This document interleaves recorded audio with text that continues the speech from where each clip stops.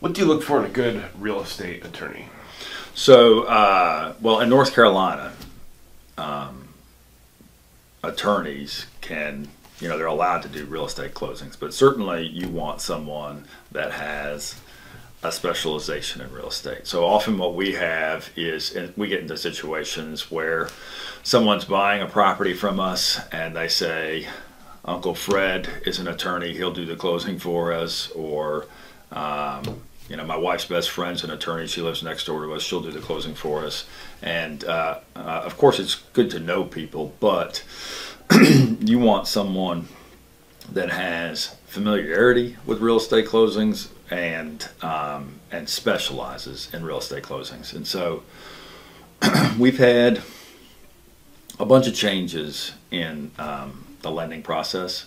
So, like for instance, in Chatham County, at one time, almost all the attorneys in the county did real estate closings, and it was it supplemented their income, but very few attorneys actually specialized in it. Then with Dodd-Frank, Congress passed some lending institution changes, and there's a lot more that an attorney has to do when it comes to having a mortgage with a closing. And so they have to use encrypted email, they have to have secured files, they have to have locked files, they have to be separated, and so it quickly evolved into a bunch of attorneys in the area, because of all the changes, stopped doing them, period. But there were still attorneys that would do it if it was owner financing or if it was a cash deal. So I just think it's hugely important that you actually use an attorney that is familiar with the process. And not only that, they have a staff that is familiar with the process. So there's a lot of good attorneys out there, and I'm not making fun of my real estate attorney friends and vendors that we use. But most of those will tell you that they have to have a strong paralegal. They have to have a strong staff. And so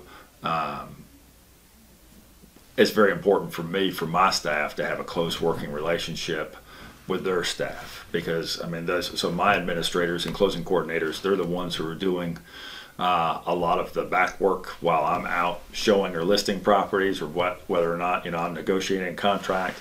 My staff is coordinating with that paralegal at the office to make sure that it's a smooth transaction, and the loan officer. So you got loan officer, paralegal, and my admin staff, and those are those are the true workhorses behind the scenes.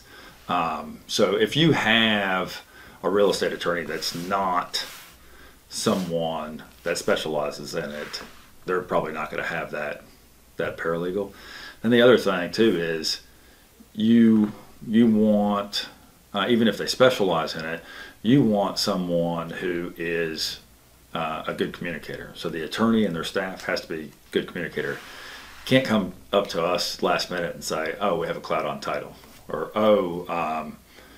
one of the most horrible ones that we get all the time, the day of closing, someone paid off a loan, but there was no cancellation of a deed of trust. So until they have that cancellation, nothing can close. And you could have that cancellation of deed of trust, and it might be with a mortgage company that doesn't even exist anymore.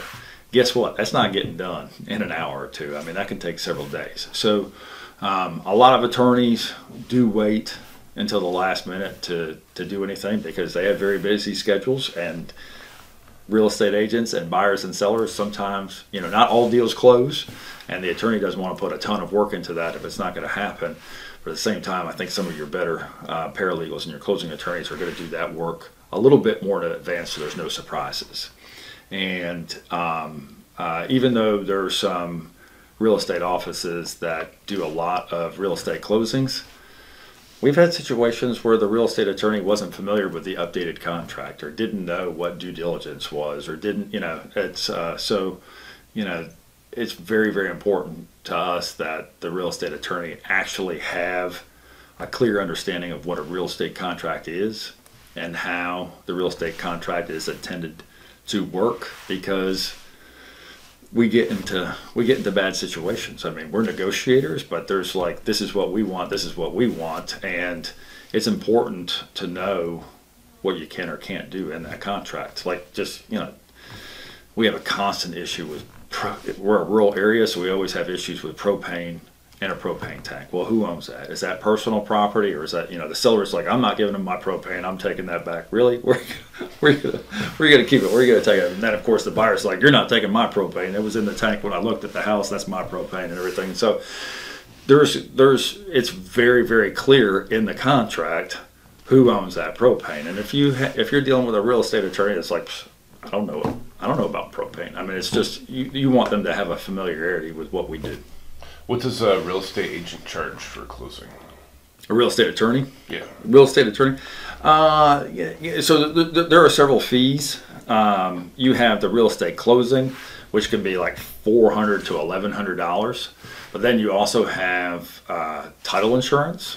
And, you know, one of the things that's not known throughout is real estate attorneys that have fewer claims against them get better rates for title insurance. So, you know, if you use a real estate attorney that's had a bunch of claims on them, their title insurance is going to be higher. Also, there are real estate attorneys that have had some hiccups, and that title insurance company now says that real estate attorney is off of our approved list, so that attorney can't even use that title insurance.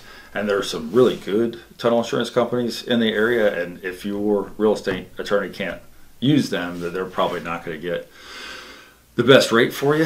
And then, to be fair, I mean, the real estate attorneys are asked to do an awful lot. There are courier fees and payoffs and negotiations with a bank and the cancellation of deed of trust or whatever, and so all this stuff needs to be sent and FedExed, and so they do charge shipping fees or whatever. So I'd say right now, on an average residential closing, we're probably talking about $1,400, which is probably double what it was 4 or 5 years ago before they instituted all these new rules.